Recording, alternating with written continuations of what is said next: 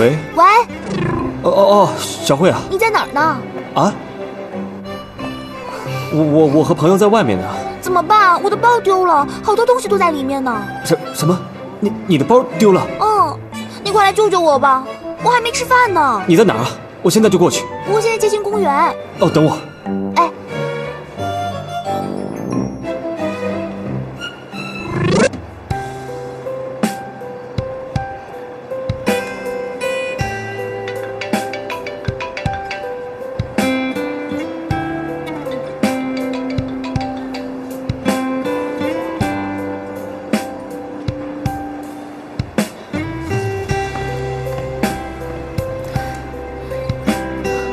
怎么搞的？这都2点了，这臭小子给我搞什么鬼啊！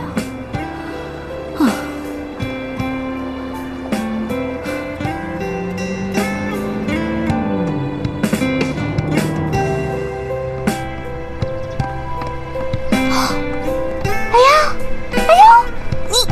你怎么这身打扮啊？你干嘛去了？简直比男模还帅。一个朋友拍微电影，让我帮他演个角色。走，我送你回家。人家还没吃饭呢，家里也没个人，你就忍心让我这样一直饿着呀？你是不是还有事？那我跟你一起去。走，吃饭，带你去吃饭。我要去环岛中心吃菲力牛排。那可是全市最贵的地方，吃一顿饭得花1000块钱。现在小木还生着病呢，等我多赚点钱再陪你去吧。我要吃，我就要吃吗？我就要吃，我就要吃吗？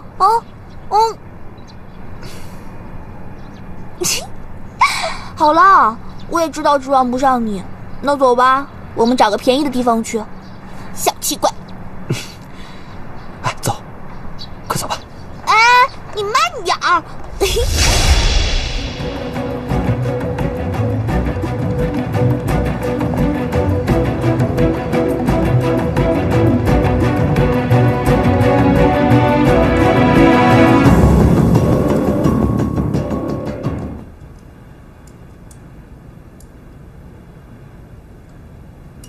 你不知道，我最近特别倒霉，昨天又被好的人骂了一顿。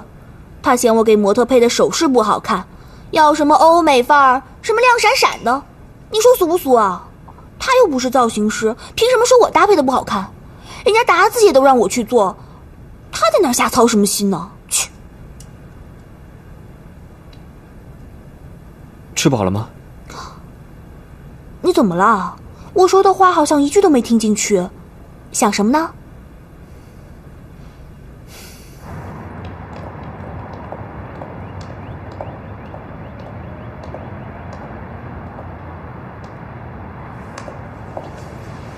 好丽人，哟，你今儿怎么打扮的那么女人啊？我看看，真好看。哎，你干嘛去啊？还用问吗？参加同学会。同学会在这边，走吧。哎，我刚想起来。我还有点事儿。你有什么事儿啊？你不是说还约了朋友来吗？说话不算数啊！我有点累了。一共2小时，能累死你啊！你不去不是可惜了这身行头吗？还看见余威啊？不至于的，人家都说了，初恋的爱不叫爱，那叫好奇。没准人家余威早就忘了，你还在这耿耿于怀呢，小不小心眼儿你？我要是你，我就大大方方的走进去，让人家看看我好丽人现在活得有多么的精彩，也让余威看看我现在有多么的优秀。走吧。我这衣服不行吧？我回去换一件算了。你这衣服特别好，走吧。咱余威早就到了，哎，看美女的长得行。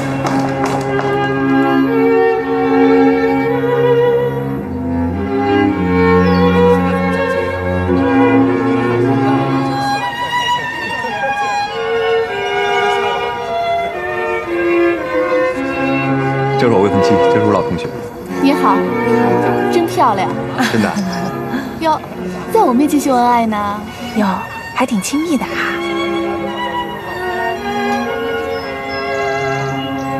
啊，也没什么嘛。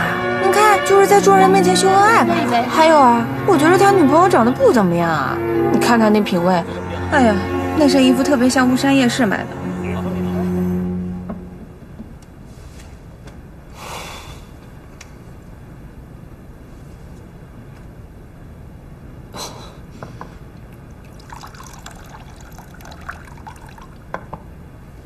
小慧啊，你吃饱了吗？周末陪你女朋友吃个饭，至于这么着急吗？吃饱了吗？吃饱了吗？你都问我7遍了，人家已经吃得很快了嘛，这才吃了半个多小时。平时这面我都是一根一根吃的。哦，哼！天哪！哟，苏在强啊！是啊。哎，好久不见啊！我现在在博兹当主编了。不过听说你们绿城做的也不错，要不介绍几个朋友给我认识呗？哎，钟远城的那边，我们过去看看。好啊，好啊，走走走，我先过去了啊。是吧？哎，丽人呀，真的是你啊！刚才我们还聊起你了，你怎么不进去啊？你一个人来的？哎呀，现在的女生要求高，这很正常。我认识几个条件不错的，要不帮你介绍介绍？我先失陪一下。我那边有几个好朋友，来，我给你们介绍介绍。好，我先去了。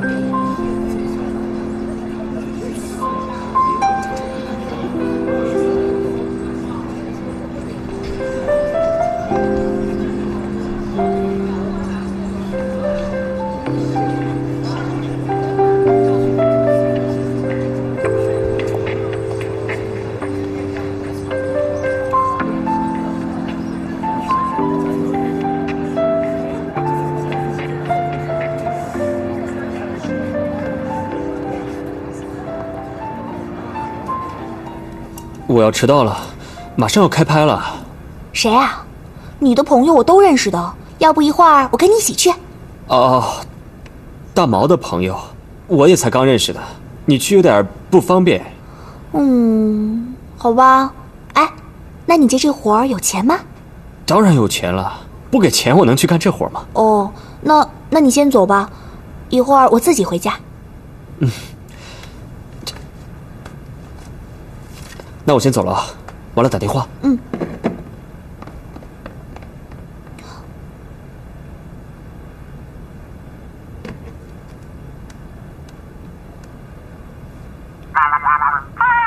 哎，不好意思，我接个电话啊。好。喂，大毛，我小慧。找我什么事啊？你朋友是不是找李阳拍微电影去了？给多少钱啊？找李阳拍微电影？你有没有搞错？什么？我搞错了。行了，挂了啊，我有事儿啊。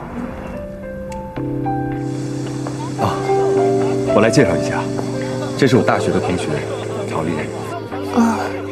你好，经常听玉薇提起你，她说啊，在大学的时候，不管什么比赛，只要和你一组，准能拿第一。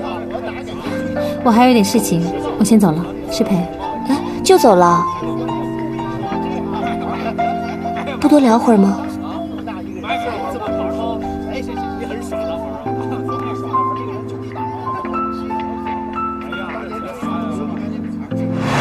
师傅，麻烦您快点行吗？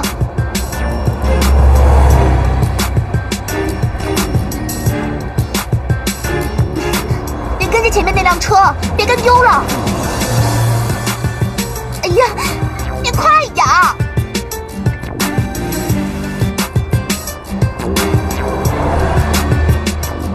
你快点成吗？我开的已经够快的了。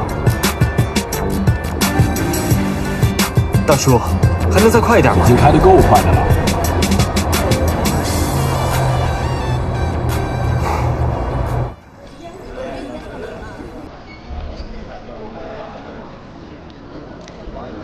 好久不见了，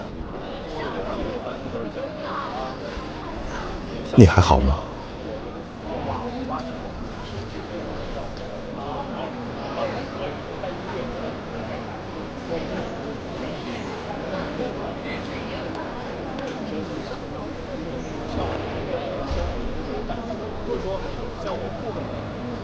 对不起，我来晚了。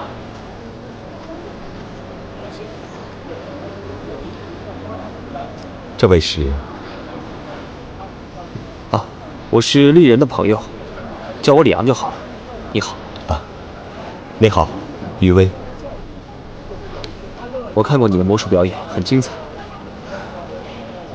你好，我是任月，余威的未婚妻。你好。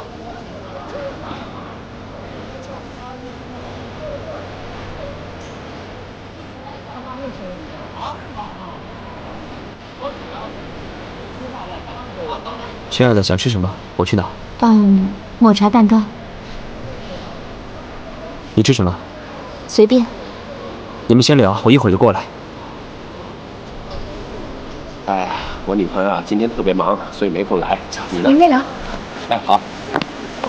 于大魔术师有个这么漂亮的女朋友，也不介绍给我们认识认识。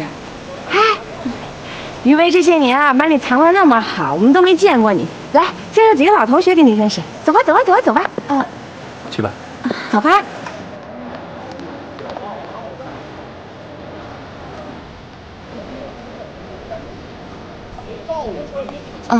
我去接个电话。好，你去吧。这几年还是一个人吗？不会啊，怎么可能呢？你看我问的问题真的很幼稚。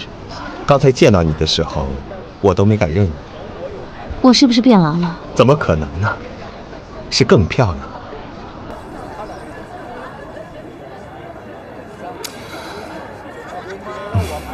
你男朋友真的很幸运，能找到你这样的女人。你也一样啊，成了大名鼎鼎的魔术师，身边还有这么温柔漂亮的未婚妻陪你，真是幸福啊！怎么了？不高兴了？我怎么可能不高兴呢？开个玩笑啦。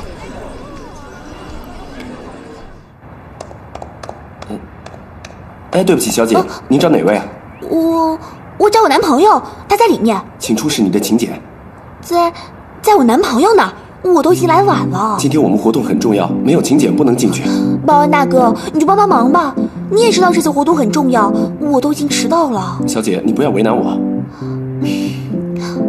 哎，小姐，都几点了？这马上就要结束了。大哥，你看你，喂，你怎么在这儿啊？我们见过的呀，上次在咖啡馆，你跟郝丽人握手。哎，你是临时演员还是跟我姐有一腿啊？先失陪一下了，他们还等着我拿吃的过去。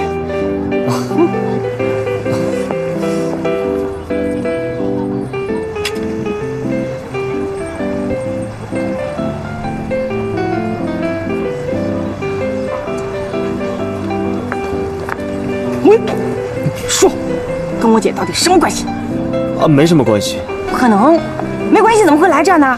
我们要么自己来，要么跟另一半来，怎么可能呢？我是说，没有不正当的关系，我们是很纯洁的男女朋友关系。男女朋友？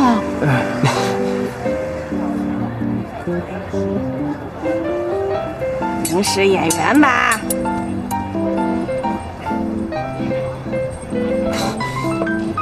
失陪了。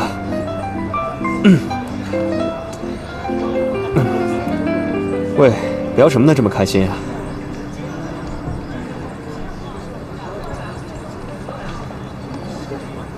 还聊着呢，聊什么呢？没什么，只是和丽人聊聊上大学的时候我们一起参加比赛的情况。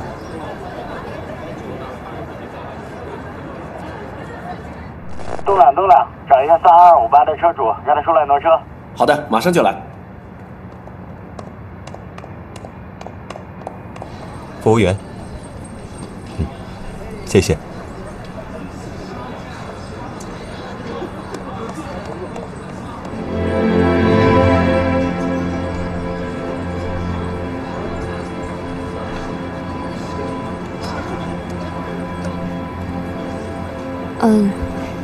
接着聊吧。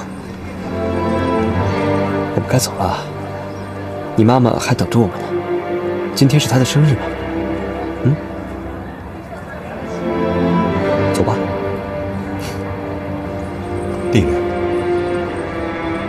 你妈妈不是？李阳，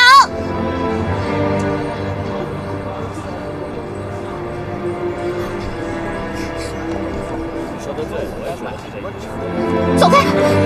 你干嘛呢你？你不是在演戏吗？你不是在当演员吗？摄影呢？道具呢？灯光呢？你怎么回事啊你？你是谁啊？小慧，我们先走吧。你给我说清楚，这个女人怎么在这里？啊！你指什么指啊？我们同学会请来的都是有名有姓的，你怎么不请自来啊？这是我男朋友，我来不行吗？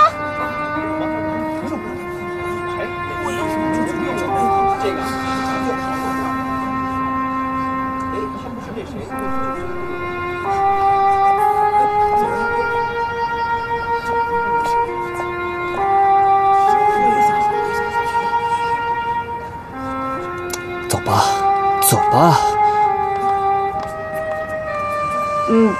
那个看什么看？没见过人家吵架，该喝什么喝什么去。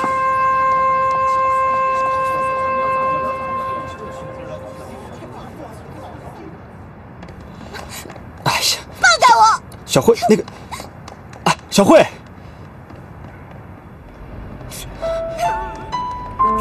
小慧，小慧，你别哭了，你听我说，说完了你再哭好不好？我怎么能不哭？我的男朋友当着那么多人的面去牵别的女人的手，你不是在当演员吗？你不是在演戏吗？李阳，我告诉你，我跟你没完。知道了，没完最好，我还怕你一扭头就走人了呢。小慧，听我说，社里让我赔相机的事你知道吧？那是跟相机没有关系。这跟相机有关系。郝丽人让我全额赔相机，你也知道我肯定赔不了。刚才是他们同学聚会，你也知道她没有男朋友，所以她让我冒充她男伴，相机的钱能少一半呢。你不用编故事给我听，杂志社是他们家开的吗？他说什么你都信，你们俩肯定有问题。你要是不想跟我在一起，你跟我说就是，我走吗？我走还不行吗？你干嘛要背着我这样？以后让我面子往哪儿放啊？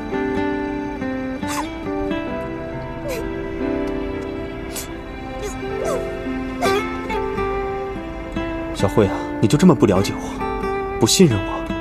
我什么时候做过出轨的事？我们两个在一起这么多年了，我什么时候做过对不起你的事情？郝丽人比我大6岁呢，我出轨不找个年轻的，我找她这么个女魔头，我有毛病啊？那你还拉她的手？那不是演戏吗？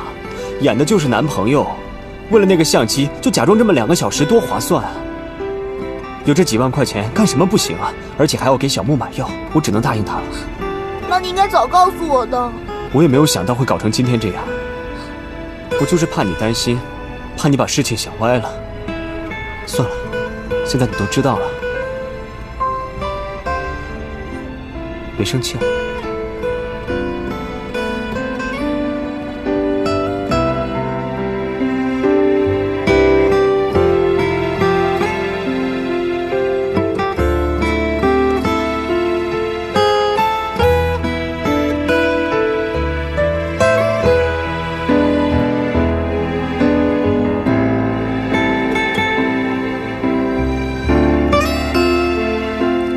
好久不见，你还好吗？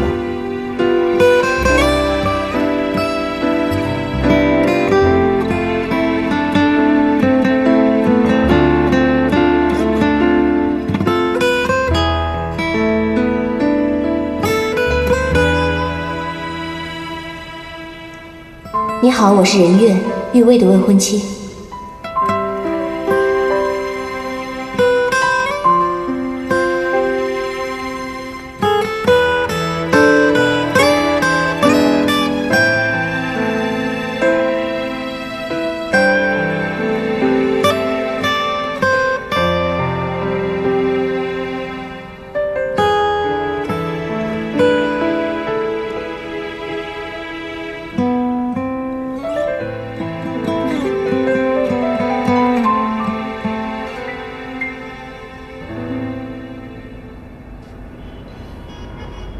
郝丽人，你怎么样了？昨晚上一晚上没睡吧？关你什么事啊？没什么呀，我关心关心你啊。我不需要你的关心和安慰。你别这样嘛，我不放心你啊。说，你想干嘛？昨天那个男的到底怎么回事？他说他是你男朋友，最后又出来个女的。你该不会真像他们议论的那样，跟有妇之夫会上了吧？你爱怎么想就怎么想吧，随便你。你别以为我不知道，这不就是咖啡馆跟你拉手那小帅哥吗？你找谁不好，偏偏找个有女朋友的。你看现在弄到什么事儿？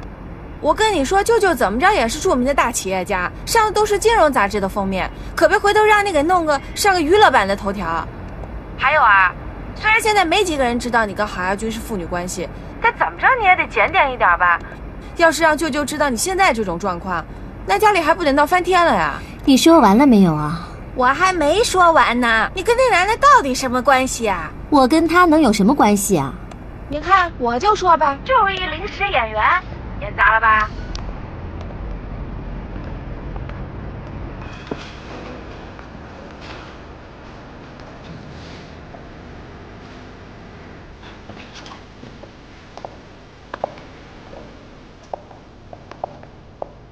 周杰，我觉得你这么做太过分，太冒险。你就不敢这么做吧？我又没错，就是你该这么做。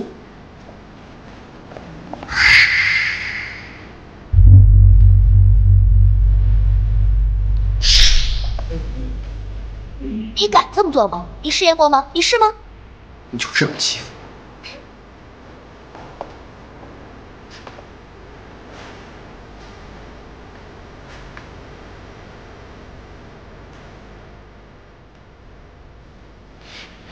啊，你怎么才来啊？啊，行了，走走。进来。我问你，你昨天晚上干嘛去了？大学同学聚会啊。哎呀，你看看那微博上都闹翻天了啊！看你看看，这次你死定了，你肯定会被炒鱿鱼。炒就炒，他炒我之前，我先炒了他。切！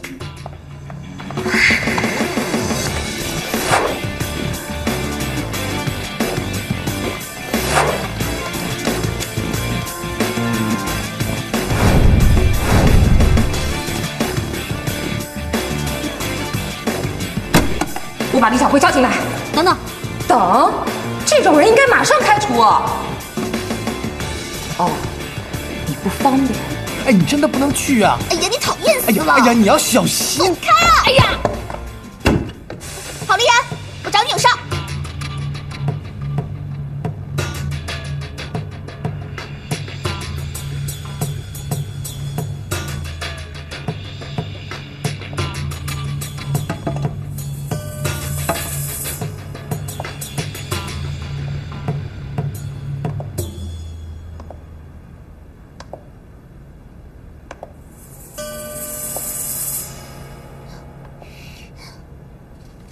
这是什么？拿回去重做。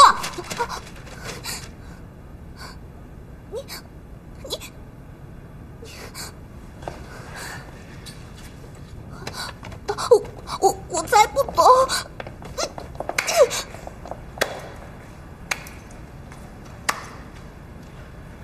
Wonderful。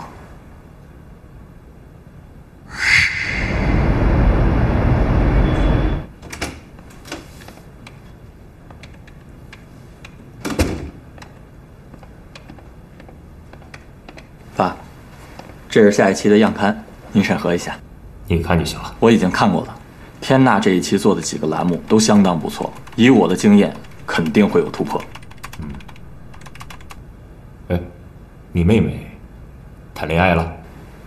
您是说天娜还是丽人啊？当然是丽人了，天娜这不是天天在谈吗？哎呀，这我还真不太清楚，她最近也挺忙的。忙？她每天忙什么？微博，那个微博，把她和一个男人的照片都传遍了，像什么样子？还在同学会上闹，成何体统？爸，您还玩微博呢？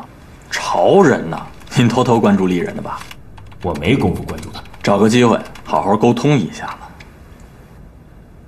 我是他爸，他从来就没有主动给我打过一个电话，从来不主动回家吃饭，我的死活跟他一点关系都没有。哼，沟通怎么沟通？嗨，丽人就随您了，嘴硬，好面子。爸，没什么事儿，我就先出去了。哎，抽空去看看他，这乱七八糟的到底怎么回事？哎，好嘞。哎呀，好啦，实在不行就别干了呗，不就是个小破杂志社吗？哎，现在这些小领导就是这样，拿个鸡毛当令箭，拿自己的员工撒气，算什么本事啊？这不就是个破领导吗？有什么了不起的？等我有了钱，把整个杂志社买下来，还要受这份气。那个女的就是看我不顺眼，30多岁了嫁不出去，她没人要就拿我撒气。她就是知道我是李阳的女朋友，她嫉妒我。她当然生气了，看你年纪轻轻的找到了这么英俊、这么能干的小伙子当男朋友，她能不嫉妒吗？哎，她怎么认识我儿子的？哦，我是说，她知道我有男朋友了。哦，所以她嫉妒你。她都那么大年纪了，还在那儿晃悠呢。你找到了幸福了，她能不生气吗？我做错什么了吗？她当着那么多人的面对我大吼大叫的。阿姨，我是把你当成亲妈妈的，我才跟你这么说的。我真是受不了这个女人了。对这种人呐，你就得顺毛驴。她好了，你怎么都好；她不好了，你怎么都不对。爸爸，什么叫顺毛驴啊？顺毛驴啊，就是顺着领导的毛个驴。妈妈，姐姐的领导身上是不是有很多很多的毛啊？姐姐的领导是不是大猩猩啊？不是，你还小，等长大了你就知道了。画画吧，来啊！画画。啊！哎，儿子，回来了。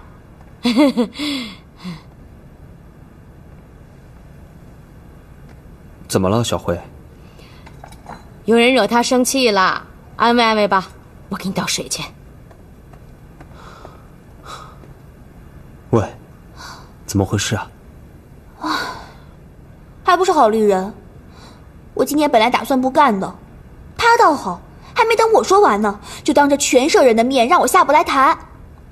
不就是因为你摔坏相机的事儿吗？故意拿工作来刁难我。这一期的流光魅影城市灯光夜景，我觉得拍的不是很好。你干嘛？你站住！哎，你等一下！你怎么就不听呢？你站住！你等一下！你干嘛？郝总监，他是硬闯进来的，我拦了，没拦住。您说，您再说一句，我就把他赶出去。行，我一会儿给你打过去。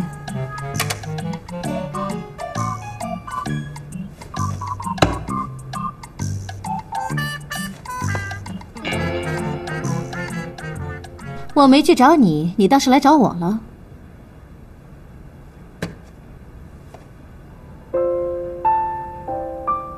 这是我自己的相机，拿去卖也能值2万块。剩下的我会想办法在10天之内还清。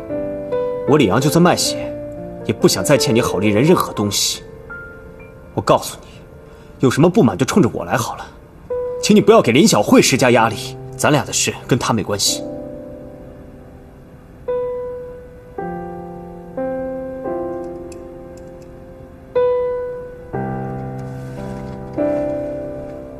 请问，我把他怎么了？工作完成不了，就应该有压力。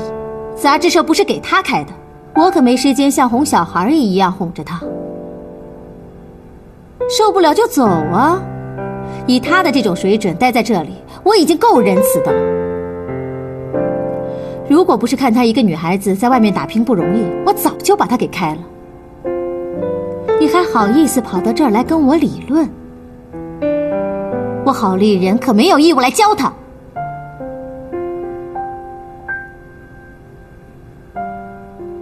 出去吧。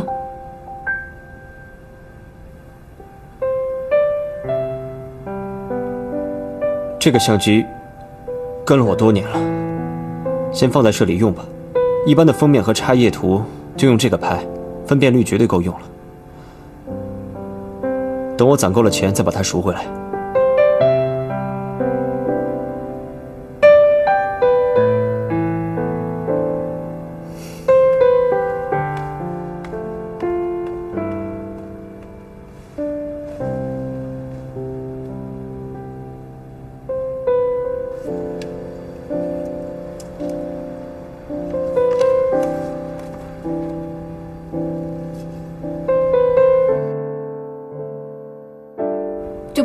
杂志印出来了，这个是样刊，你看一下。啊，你放这儿吧。哎，等会儿，这给郝丽人寄一本过去。哎，好，主编，您知道吗？大伙儿都在说，这次您做的这几个项目呀，特别好，肯定能大卖。真的？当然啦，那就给他多寄几本。好。借郝丽人的眼睛看世界。呵呵。我已经去问过了，你们家以前的老房子被一个很有钱的老板给买走了，但是没有人住，也没有出租，里面的东西都没有动。谁买的？就是他。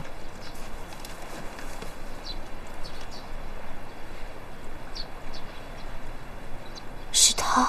看来他对你们母女俩还是很有感情的，要不然也不会花那么多钱把房子买回来空着。哼，有感情，有感情当年就不会离开我们，有感情就不会害得我妈自杀，也不会在我这个女儿失踪以后不管死活不问下落。那你打算怎么去找他？我想要看看他是个什么样的人，现在过着什么样的生活。同样是女儿，为什么可以丢下我？他老婆很多年前就已经病故了，这你知道。那就让他女儿偿还，把我这些年应得的通通都还给我。你去查查他女儿是谁。好，我帮你查。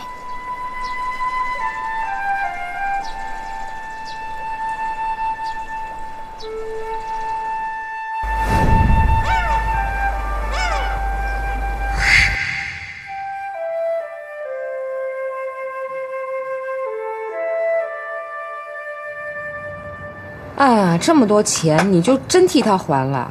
我真怀疑你们俩现在什么关系。那怎么办啊？领导催我，他也还不上，我就给他垫上了。领导又没给你规定到底要什么时候还，你急什么呀？我看事情没那么简单。就这么简单，我现在就等着李阳给我还钱了。哎，我说，你可千万别给我说出去啊！万一被我听到，我可饶不了你。出事了！出事了！出事了！坏了！坏了！郝总监、达子姐，你看这事儿怎么办啊？他们出的这一期杂志和咱们接下来要出的这期杂志一模一样。真的？这主题怎么会一样呢？不知道。他们每个月初发刊，我们月中发刊，肯定是赶不上了。就算稿子连夜重写、排版、印刷，也还是来不及。两个摄影师，一个在东京，一个在上海。最关键的问题是，这主题被抄了，我们做什么呀？对呀。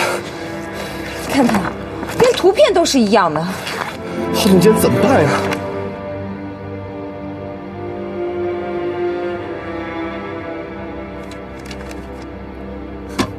必须换掉主题。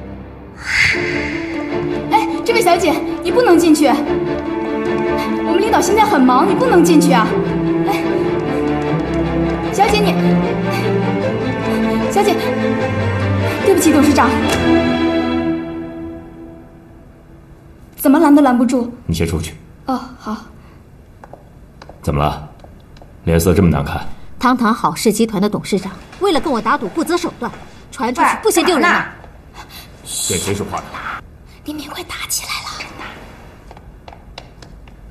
知不知道我是你父亲？你自己看看，我倒是要听听你是怎么跟我解释的。那个，千万别跟舅舅说我来过啊。哎呀，怎么会一模一样？你指使方天娜偷我的主题，你们杂志社怎么一点道德都没有？我真不知道怎么回事。郝董事长，你演的可真像，可以去拿奥斯卡奖了。当年你在我妈妈面前也是这么演的，好让她在外面不知道你有小三儿，让她死不瞑目。当年你这么背叛我妈，现在又来欺负我，我怎么会有你这么一个爸爸？你心里根本没有我妈，更没有我这个女儿，卑鄙，无耻！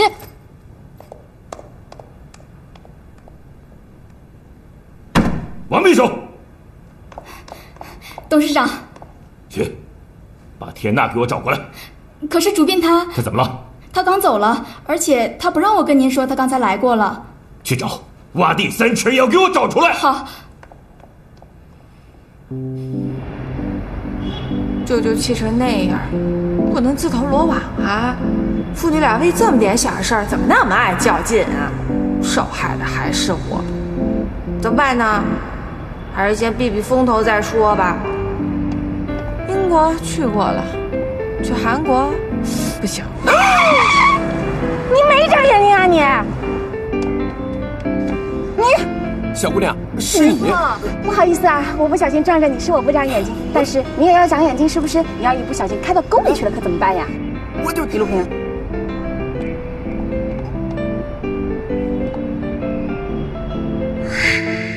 这样行吗？哎，太高了，太高了，费劲。还得再高点。天哪！怎么回事啊？啊，怎么弄成这样？啊，是不是你？是你撞的？妈妈，不怪他，是我自己不小心的。那谁，你扶我起来，跟我舅舅说两句。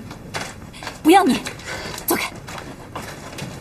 来，舅舅，你别生我气了。我就是太想姐姐跟我们一起回家住了，我才想出这样的馊主意的。你别生我气了。哥，你劝舅舅不要原谅我。爸，您说句话吧，天娜也知道错了。是啊，哥，他也是替你着急，才一时糊涂。别说了，好好养伤。那你原谅我了吗？养好了伤，做一期让我满意的稿子，我就既往不咎。真的？哎呦，小心呐！你看你，妈妈，我脖子疼。你们先走吧，我自己休息一会儿。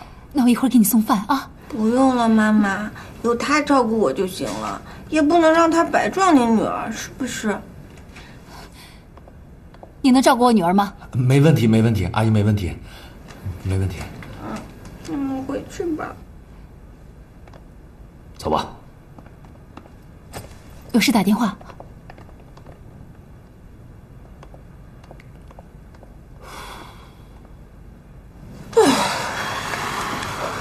还不快放我下来！你要弄死我呀你！全亏有了你，不然这戏我都不知道怎么把它演完呢。天哪，我最爱演戏了，下次有这样的好事儿叫着我啊！那怎么行啊？那不穿帮了吗？快帮我把它拆了啊！哎，我演的怎么样啊？非常好。哎呦！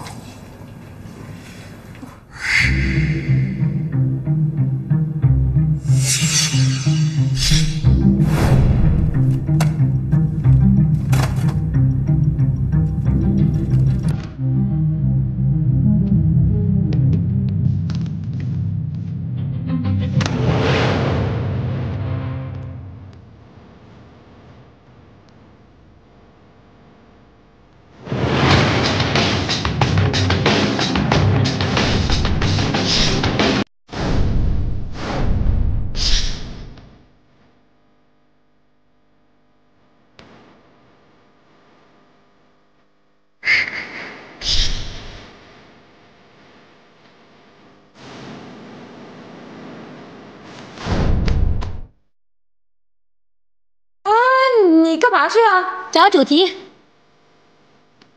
郝总监真的是越来越有活力了。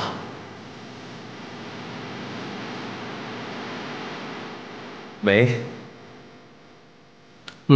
好的。这个要是不能抵押的话，我真的没办法了。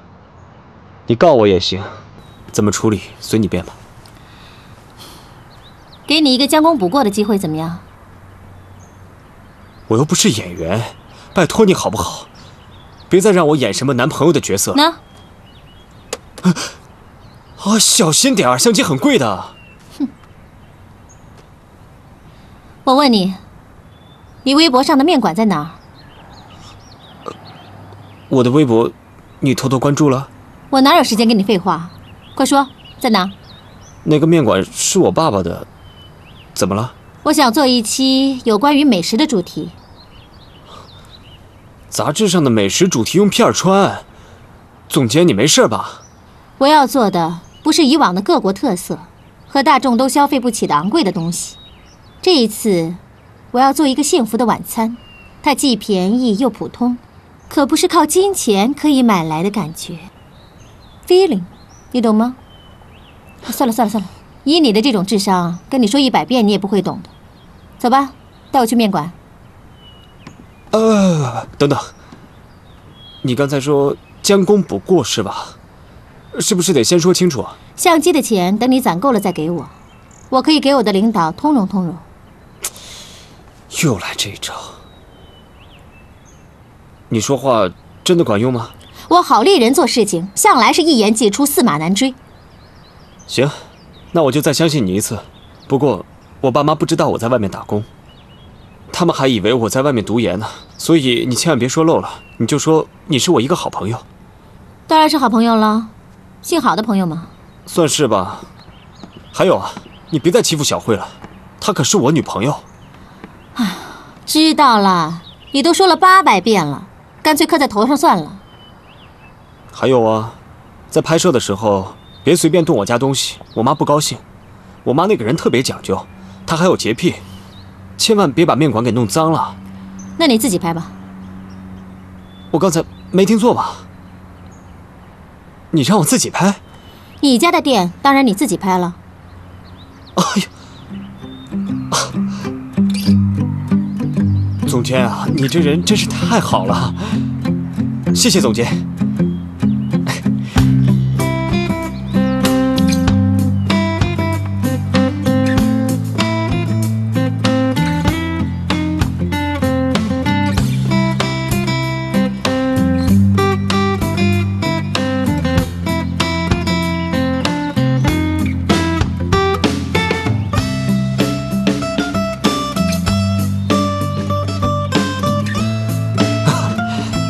姐姐，你真是太通情达理了。别叫我姐姐啊，把我叫姥姥，不好听。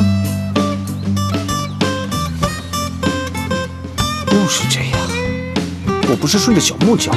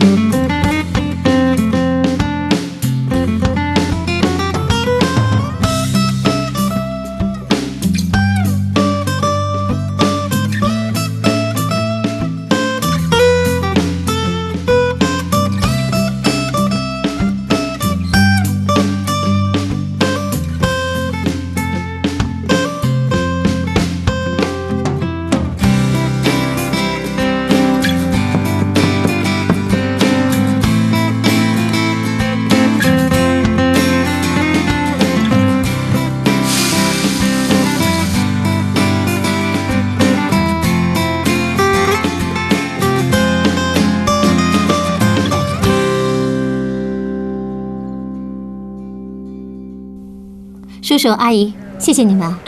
李阳，今天也要谢谢你。应该是我谢谢你让我拍这个主题。你看，忙了一个下午，连碗面都没有吃。哎呀，辛苦了，辛苦了。姑娘，那个图片大不大？很大啊。收广告费吗？不收。吃碗面再走吧。不用了，阿姨，我们还得回去赶工，明天就要印刷了。等我们杂志出来之后，一定给你们送一本过来。多送几本，我们挂在里面当个招牌。没问题。行，那我先走了。别忘了多拿几本。知道了。等一下，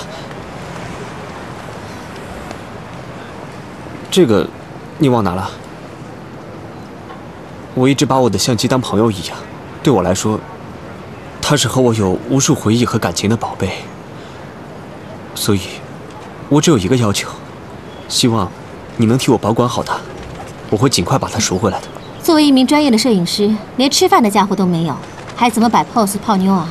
记住，做任何的坏事儿都不要忘了自己的作案工具。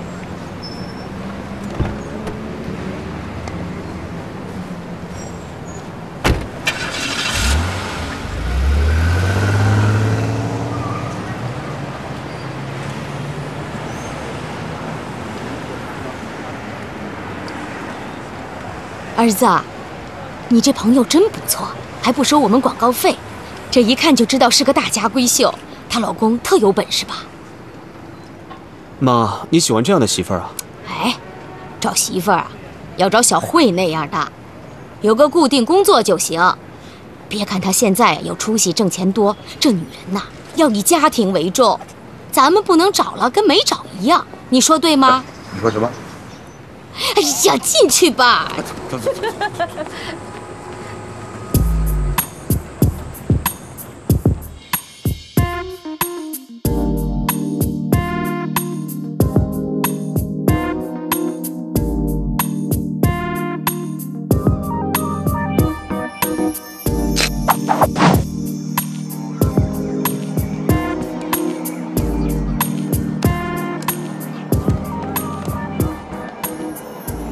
你怎么知道我在这儿啊？我们两个从小一块长大，你的习惯跟个性我还不清楚吗？那舅舅和妈知道我出院了？他们不知道，我刚从医院过来，医院说根本就没有你这个人，我一听就知道你在这儿。你还想躲到什么时候啊？我躲什么啦？你偷了我的主题。没有。你还说没有？就看了一眼。看了一眼？你倒挺厉害啊！看了一眼就原封不动地给我复制了一遍。你知道这样做的结果怎么样吗？这是这个行业的大忌讳，如果传出去的话，脖子的声誉立马毁于一旦。你不会说出去的吧？我这么做都是为了你跟舅舅好。借口！什么为了我好，为了我爸？我看分明就是为了你自己。方天呐，你看看你自己，上班迟到，下班早退，除了化妆品和衣服，你还知道点什么？跟你谈点业务上的事情，你又听不懂，听懂了又不会做，做了你又做不好，你这是为谁在干啊？是为了脖子，为了你自己好吗？你就这么自己对付自己啊？下属和同事不说你，是因为给你面子，都20好几的人了，就不能长点心吗？还有，我没有想到，你现在的行为居然越来越恶劣，当起小偷来了。这样传出去，让你舅舅的面子往哪儿搁呀？你说我是小偷？那你干脆说出去好了，告诉别人东西是我偷的，我剽窃你的创意，我是个什么都不如你的笨蛋，好了吧？你跟我急什么呀？我承认我有私心，我就是想赢你一次，一次都不可以吗？我就是不想老活在你的阴影底下，我什么都不如你，无论我有多么努力，舅舅妈妈都觉得我不如你要好，我怎么就不如你了？你想过我的感受吗？你自私，你就只会想你自己。我是不会说出去的。这次我原谅你，不光是因为我是你姐，也是为了好事。如果以后硬把你失败的原因都推在我身上，那你就是大错特错了。如果你想要人家关注你，想要得到荣耀，就要自己努力。如果你一直这样下去，非但我不同情你，我会更看不起你。想要的东西就要自己去争取，有本事自己写出好的稿子来，要不然你就永远当一个失败者。你有什么资格说我呀？你的生活还不是一团乱，不就是几篇破稿子吗？我也能把它写出来，我一定写一篇比你还好的稿子。好，那我就等着。还有，以后不准随便进我的办公室，更不许再掺和我的私生活。这个要是不能抵押的话，我真的没办法了。你告我也行，怎么处理随你便吧。给你一个将功补过的机会，怎么样？我又不是演员，拜托你好不好？别再让我演什么男朋友的角色。那，小心点儿，相机很贵的。哼。我问你，你微博上的面馆在哪儿？我的微博，你偷偷关注了？我哪有时间跟你废话？快说，在哪？那个面馆是我爸爸的，怎么了？我想做一期有关于美食的主题。杂志上的美食主题用片穿，总监你没事吧？我要做的不是以往的各国特色和大众都消费不起的昂贵的东西，这一次我要做一个幸福的晚餐，它既便宜又普通，可不是靠金钱可以买来的感觉。feeling， 你懂吗？算了，以你的这种智商，跟你说100遍你也不会懂的。走吧，带我去面馆。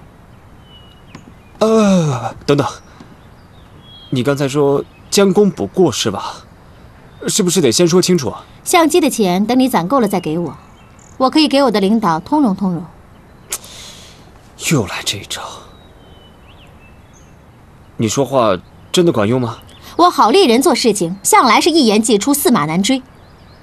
行，那我就再相信你一次。不过我爸妈不知道我在外面打工，他们还以为我在外面读研呢，所以你千万别说漏了，你就说你是我一个好朋友。当然是好朋友了，姓郝的朋友嘛。算是吧。还有啊，你别再欺负小慧了，她可是我女朋友。知道了，你都说了800遍了，干脆刻在头上算了。还有啊，在拍摄的时候别随便动我家东西，我妈不高兴。我妈那个人特别讲究，她还有洁癖，千万别把面馆给弄脏了。那你自己拍吧。我刚才没听错吧？你让我自己拍？你家的店当然你自己拍了。哎呀！总监啊，你这人真是太好了，谢谢总监。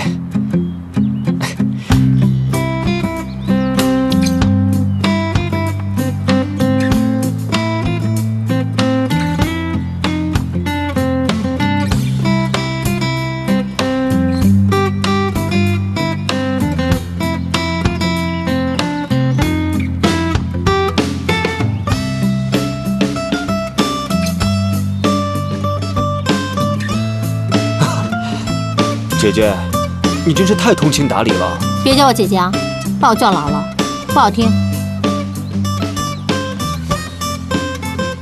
又是这样，我不是顺着小木叫。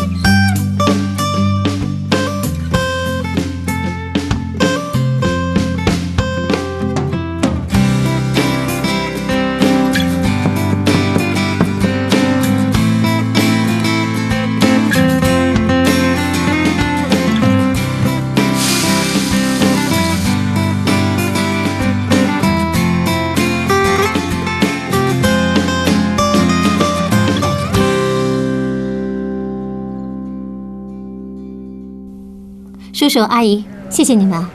李阳，今天也要谢谢你。应该是我谢谢你让我拍这个主题。你看，忙了一个下午，连碗面都没有吃。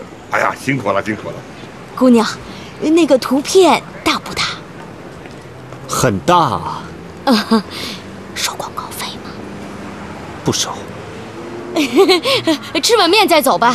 不用了，阿姨，我们还得回去赶工，明天就要印刷了。等我们杂志出来之后，一定给你们送一本过来。多送几本，我们挂在里面当个招牌。没问题。行，那我先走了。别忘了多拿几本。知道了。等一下，这个你忘拿了。我一直把我的相机当朋友一样，对我来说，它是和我有无数回忆和感情的宝贝。所以，我只有一个要求，希望你能替我保管好它，我会尽快把它赎回来的。作为一名专业的摄影师，连吃饭的家伙都没有，还怎么摆 pose 泡妞啊？记住，做任何的坏事儿都不要忘了自己的作案工具。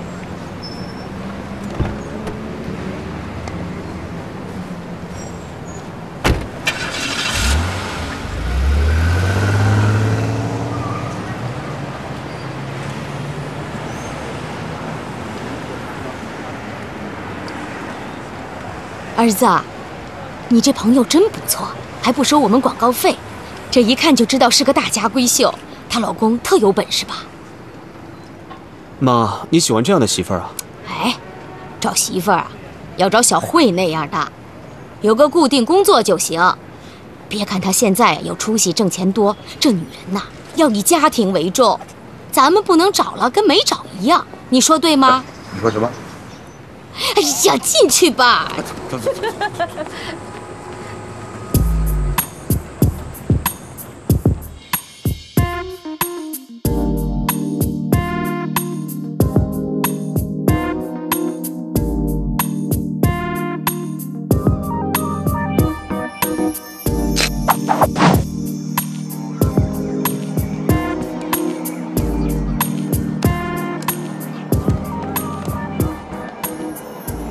你怎么知道我在这儿啊？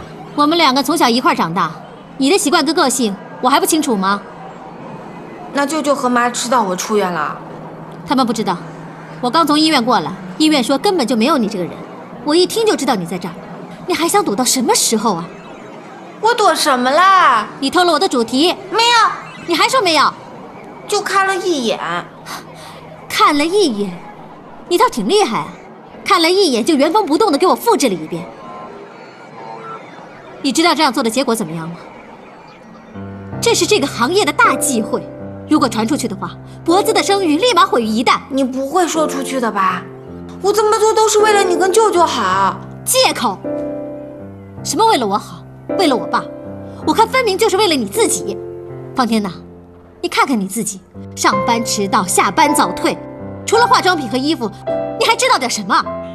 跟你谈点业务上的事情，你又听不懂，听懂了又不会做，做了你又做不好，你这是为谁在干啊？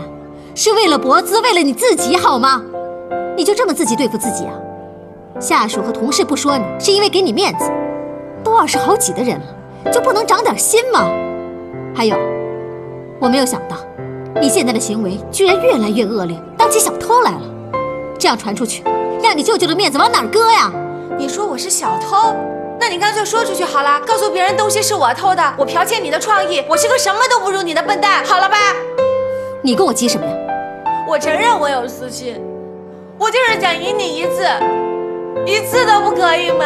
我就是不想老活在你的阴影底下，我什么都不如你，无论我有多么努力，舅舅妈妈都觉得我不如你要好，我怎么就不如你了？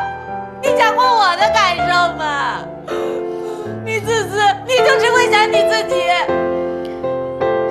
我是不会说出去的。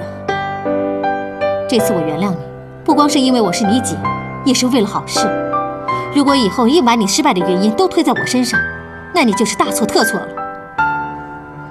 如果你想要人家关注你，想要得到荣耀，就要自己努力。如果你一直这样下去，非但我不同情你，我会更看不起你。想要的东西就要自己去争取，有本事自己写出好的稿子来，要不然你就永远当一个失败者。你有什么资格说我呀？你的生活还不是一团乱，不就是几篇破稿子吗？我也能把它写出来，我一定写一篇比你还好的稿子。好，那我就等着。还有，以后不准随便进我的办公室，更不许再掺和我的私生活。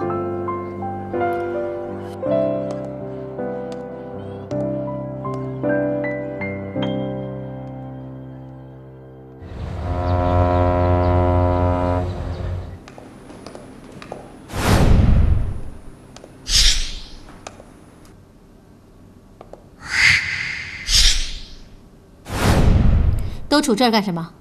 摆 pose 啊？不想干活了？想造反呢？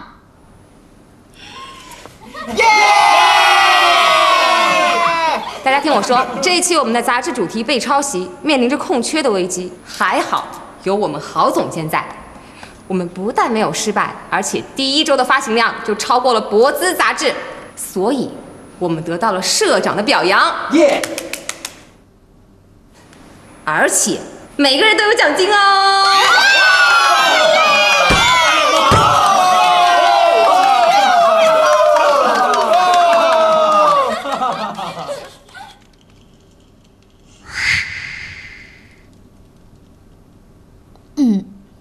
你们继续庆祝吧，我还有点事情要做。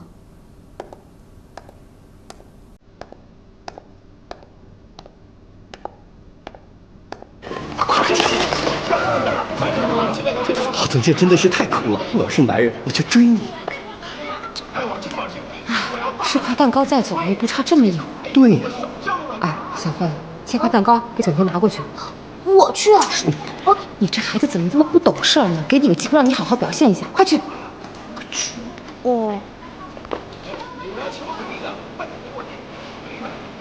哎，给我一块，给我，给你。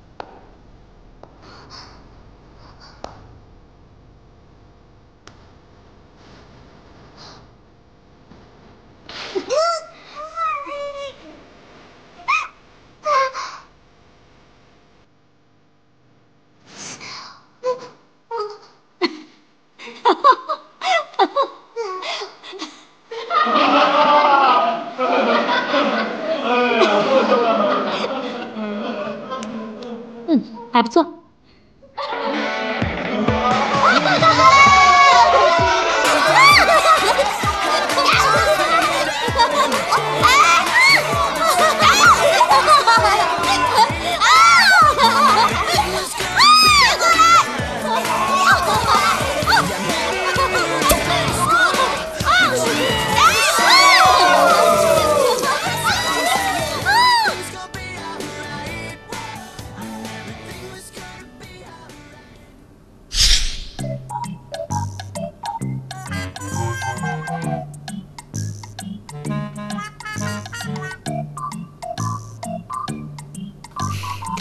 郝姐，解释？不用解释，我知道你在申请这个是吧？没有，我林小慧，今天我就跟你说清楚，用你男朋友家的面馆填补主题的空缺，纯属巧合。你的那个三无男朋友，他既没有钱，又没有事业，还有没有礼貌。这样的男人，就是送我一打我也不会要，更不会跟你去抢。怎么样，说得很清楚了吧？刚才玩的不是挺欢实的吗？你嘟囔什么呢？还不快出去！出去干活！等等，把你头发上的蛋糕舔干净！哼！